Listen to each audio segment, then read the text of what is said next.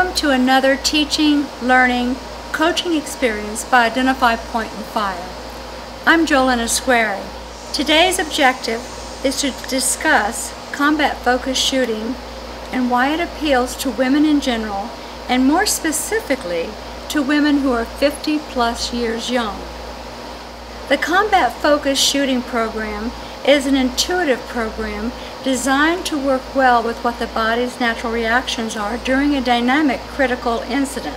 Combat-focused shooting is not a marksmanship program, nor is it designed to accentuate the skills taught on a square range at a counter-target. More specifically, combat-focused shooting teaching, learning, coaching methodology focuses on developing efficient, defensive firearms skills that can be used both inside and outside the home. We are creating a blueprint of efficient responses in the brain by having each student train in a context that will help them survive a dynamic critical incident, also known as a combat ambush.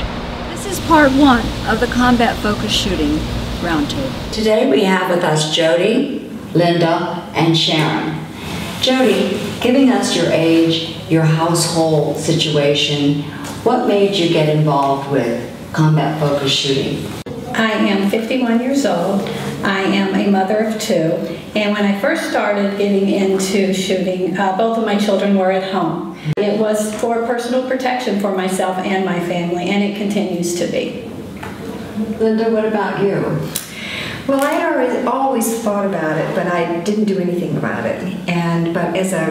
Because I watch trends, cultural trends, I know that it's important to be able to defend yourself. And I always thought say there was an altercation somewhere and I was standing there in a group and all of a sudden a perpetrator dropped his gun, would I even know how to pick it up and use it? And that thought kind of stayed with me. And so I went ahead and bought a gun, but then I didn't know what to do with it. So I'm 70, and I travel a lot on the road for business. And that was another reason why I thought I needed to have some kind of self-defense. Yes. Sharon, what about you? Personal safety. I never grew up around guns and really was not comfortable having one in the house. And I think the increasing awareness around the nation with break-ins, and more specifically here in Boca Raton, last summer I think I read in a crime watch there were like 36 break-ins in 1 month. My goodness. That doesn't make me feel too good. Aside from that, my husband travels, and I didn't want to become a victim. And I decided on my own that I needed to learn how to shoot a gun and to be able to defend myself responsibly and capably. Very good. Jody, what was your household's reaction, your family's reaction when you first started shooting, as opposed to now? I think my children were curious and interested in it. Actually, my son trained for a while with us, as you know. That was about it. Everyone else was kind of questioned me, like, why would you want to have that there? Why would you need that? You know, we're safe. But I agree with Sharon and Linda. I'm not sure that you're safe anywhere. And so I think they've become more supportive, but haven't chose to join me yet. Right. What about your friends and family, Linda? Well, my friends thought I was a little bit radical and maybe strange, but when I brought up to them possible scenarios and put them in the scene with me and maybe one of their grandchildren, and then played out what possibly could happen and asked them, would you be glad if I was there and able to defend you? And they said, yes, absolutely. It gave them a different way of looking at it. Right. So they're pretty supportive of it now. That's wonderful. What about you, Sharon? Well, my husband wanted me to learn how to shoot and be able to protect myself, but I think it was interesting. Most of my siblings and family were very surprised that I wanted to do this.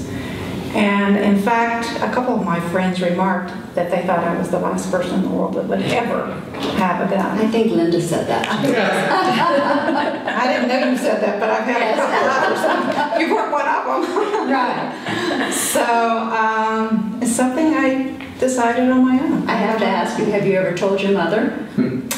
Yes, I have. You have. And she was supportive of this? Somewhat. Somewhat. I think it's interesting. I will tell you, I think my husband's proud of me doing it. I think he was surprised but very proud that I was doing it. He was laughing the other day. He said, "Yeah, I want Sharon to protect me." That's a good thing. Why did you originally opt to train with Bob and myself, Jolyn? Well, I've known you, Jolyn, for many, many years, and I know that you are professional. I knew that you would do it the right way.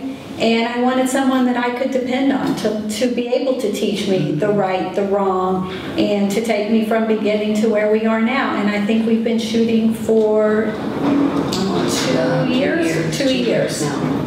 Yes. Linda? Well, it goes back to Sharon, because I hadn't seen Sharon for a while, and it's true. I said, "What, Sharon is shooting?" But I know Sharon enough to know that she would only pick the best way to do it and to learn.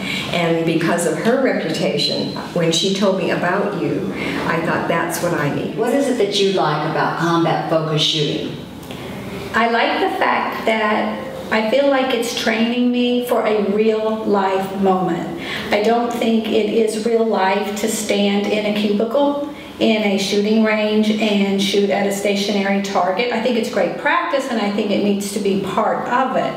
But I want to train for that moment when I really do need to protect myself or one of my friends. Well, what I really liked is the method. And I had said to Sharon, I had bought a gun and didn't know what to do with it.